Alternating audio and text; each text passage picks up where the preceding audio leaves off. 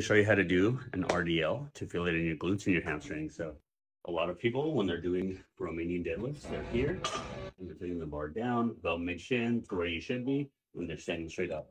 That will work, but if you're going straight down, it's going to be more of a back dominant movement. And if you want to work your hamstrings and glutes, which is the point of this, you want to think of hips back. So first thing to go back is I'm trying to knock down that wall behind me. So I'm here, bars as close to me as possible, and I'm trying to knock the weight back out mid-shin. Okay, I should be feeling some tension in my hamstrings and my glutes, and then I'm standing straight up.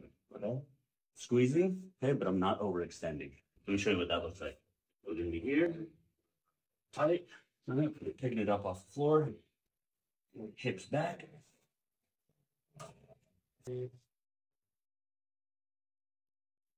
Explosive on the way.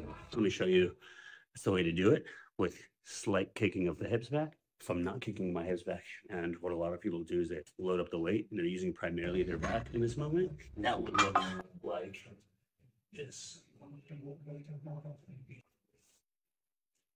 As opposed to this. There's a slight difference. It's just that hinge in the hips. That's going to make all the difference. You guys are having upper back problems, or you feel like your back is working more when you're doing RDLs and your hamstrings and glutes. The reason more than likely why is you're leading with your back as opposed to leading with your hips. Think of somebody pulling your hips back with the cross straining.